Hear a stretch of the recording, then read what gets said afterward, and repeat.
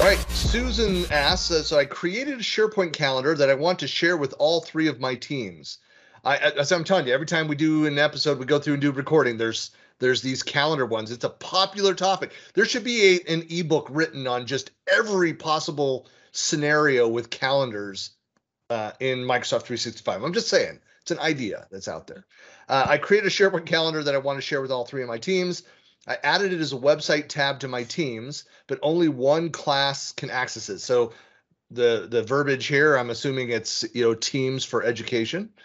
Any advice on sharing a SharePoint calendar with multiple teams? I believe the calendar file type is events list, if that matters. So I threw my hat in on this one. It's funny you read my mind, Christian, because I'm building out a bunch of series, like small courses, and one of the topics is SharePoint calendars for the real world, because this is a highly everybody asks, they want to be able to manage their time and not go to 20 different places. But I'm not sure what her actual business challenge is, because you can add the same calendar to a tab in Teams multiple times and in multiple channels of the team, or if she's trying to have individual calendars for each channel and then be able to combine them. So depending on what that challenge is, there's a solution for both, but I like using the calendar overlays, and I put a link in the contents here for how to create a calendar overlay, but I take it to the next level and I use views and to color code them. So it kind of gives me that views and categories to kind of give that Outlook color coded calendar thing. But that's a whole nother thing that is part of my course. That's why I did it. So, but yeah, any other suggestions? It seems like, well, the comment that she has in here, and this is, I kind of see a hot button in here, and it says, I added it as a website, but only one class can access it. So I'm wondering if they just don't have the right permissions set up for that SharePoint library or the SharePoint list.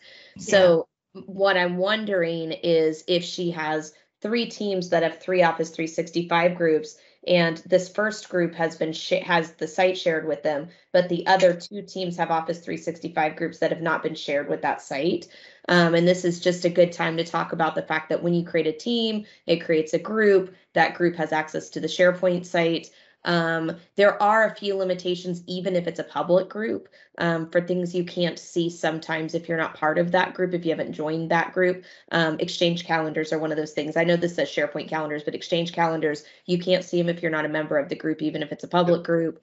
So I would probably make sure that she is sharing those sites publicly, either with everyone, or if she just wants to share it with those 2 other teams, find out what the group names are and just make sure to share it with those 2 groups.